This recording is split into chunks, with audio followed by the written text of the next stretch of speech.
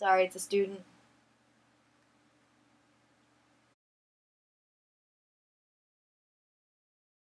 So how do you phrase a piece of music?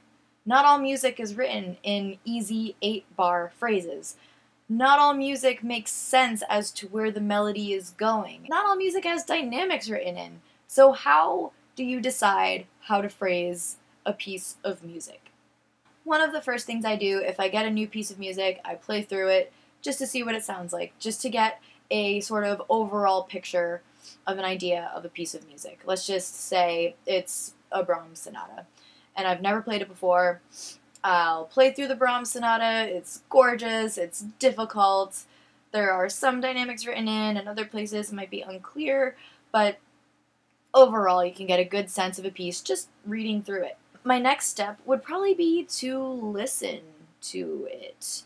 Listen to a lot of recordings of a piece. It is a great way to see what people do traditionally, what people do stylistically, and how people phrase certain patterns, where people take breaths, how to pace a crescendo, how to pace rubato, things that make it a sort of their interpretation of a piece. And one way that you can do this is, say you've got your Brahms sonata in front of you, photocopy it. Get like a clean copy and get 3 or 4 or 5 colored pencils, and then listen to as many recordings as you have colored pencils.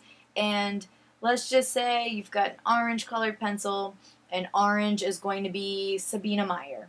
And you're going to listen to that sonata, and you're going to follow, you're just going to mark in everything, every dynamic she does, every breath she takes. You might have to like rewind the recording a little bit, but you're going to mark in everything that she does. Your blue colored pencil, that's going to be Richard Stoltzman. So you're going to listen to Richard Stoltzman's recording, and you're going to mark in every dynamic that he does, every time he slows down, every time he moves forward. You're going to mark all those in. Then you've got red. Red is going to be Harold Wright.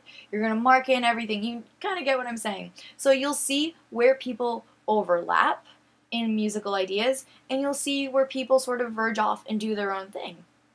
And there's arguably no, right answer to interpret a piece of music.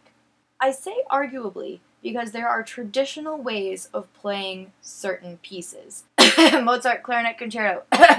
And also, you want to stay within the practices of the time period. The sort of where we are now in the history of classical music. We have the Baroque era, we have the classical era, we have the Renaissance, we have the Romantic period, we have tons of different ways that music is played. So if you have something that Mozart wrote, and you play it in a way that a Tchaikovsky piece would be played, that could be viewed as being almost wrong because Tchaikovsky came after Mozart. So the way that a Mozart piece would be played more in tune with the classical era, since the Romantic period hasn't happened yet.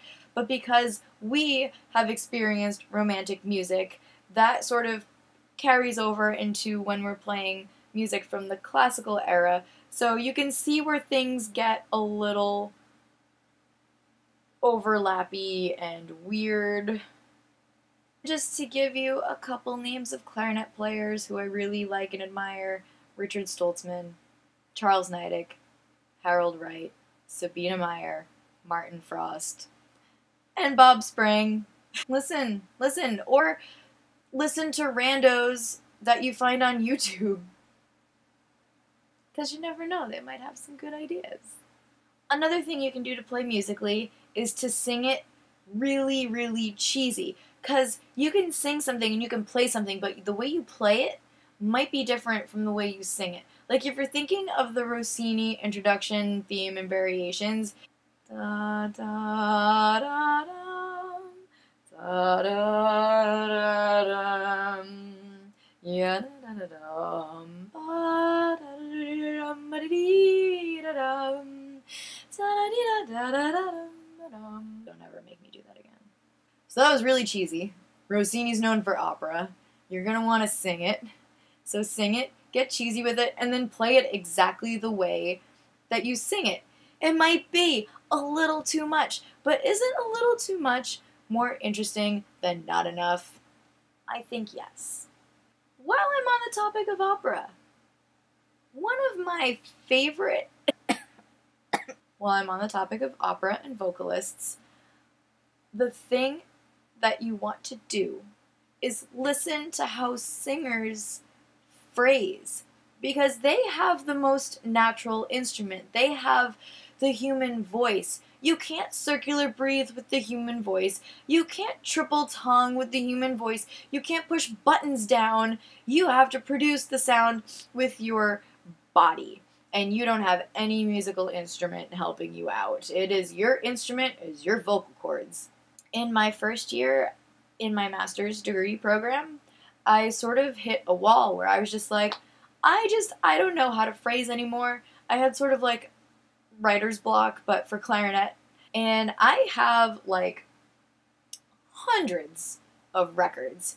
And a lot of them are like voice pieces, arias, solos, and operas, all based around the human voice. So I would just put a record on and like lay down, close my eyes, and just listen as if I was the singer. Listen to how this person used their voice, how they used dynamics, how they phrased words, how the sound was just produced.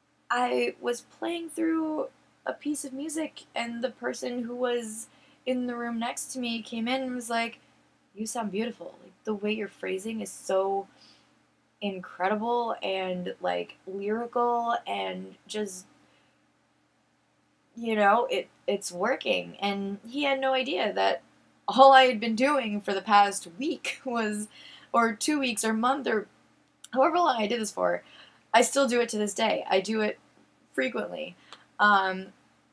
You know, he had no idea that I was listening to vocalists. Good point is, if you're a clarinet player, get familiar with repertoire from other instruments. Like, I think I know more horn pieces than I know clarinet pieces.